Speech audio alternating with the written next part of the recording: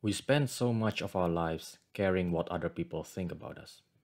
And without us knowing it, this could possibly limit us from having the life we want. We are often too afraid of saying what we really think because we don't want to be judged.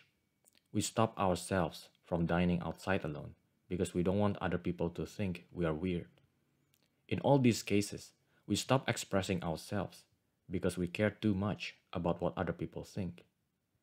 And as a result, we stop being ourselves and let our lives be dictated by the opinions of others. Inside each and every one of us, there is a mental judge who constantly filters out the actions that they should and should not do.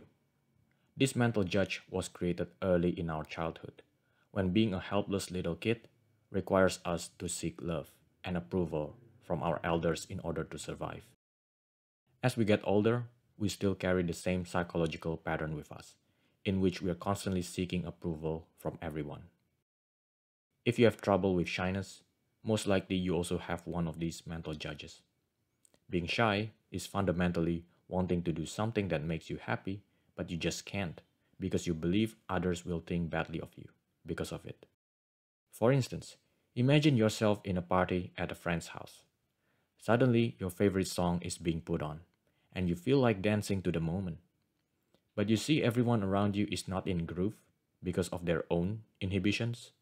So you choose not to do anything because you don't want to stand out too much and be different. But I should clarify, the people around you also have the same mental judges and inhibitions inside them.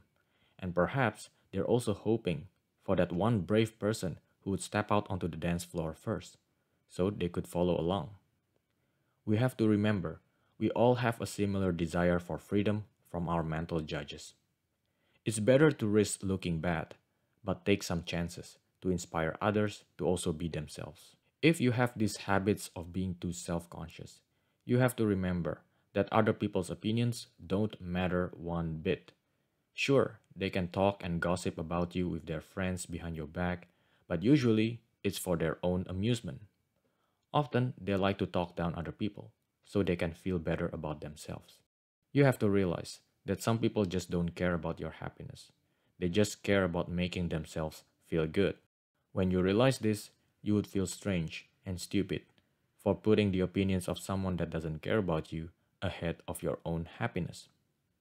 There is currently a stigma in society that says doing something alone is perceived as selfish and egotistical, which could restrict us from doing what we want to do.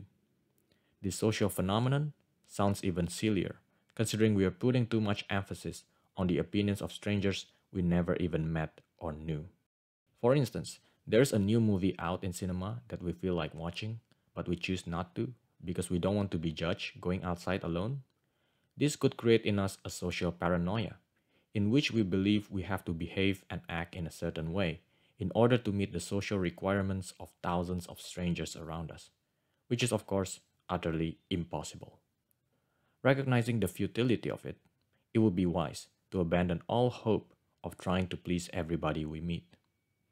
One good practice is to start doing something you normally do with other people alone, like taking a walk in the park or climbing a mountain.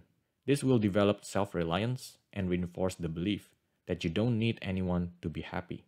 In the book The Top 5 Regrets of the Dying, written by Bronnie Ware, one of the biggest regrets people have when they are close to death is they wish they had the courage to live more truly to themselves. More often than not, people who are closer to death are more keenly aware of the fact that our time on earth is indeed very short.